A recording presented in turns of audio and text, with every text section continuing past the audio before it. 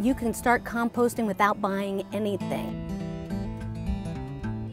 Composting can be very simple. As long as we have carbon, nitrogen, air, and water, you should be good to go. So she has trench composting, she uses vermicomposting, they have a simple dump and cover bin cold composting system over here.